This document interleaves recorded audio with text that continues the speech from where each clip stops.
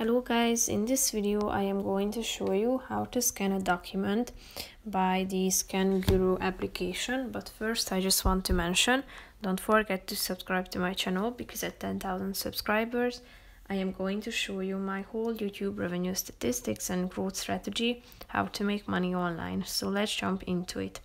First of all, open the application on your phone, then tap on the plus icon down below to scan your document. Click on camera and take a picture of the document that you want to scan. Tap on the white button down below, and here you should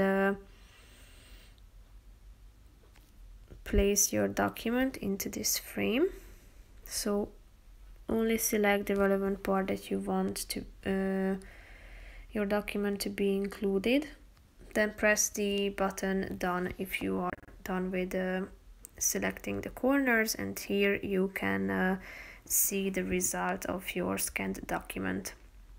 If you want to export it, tap on the export button, and as you can see down below you have a vast variety of options to edit it. So that's pretty much it for this video guys. See you in the next one. Bye bye.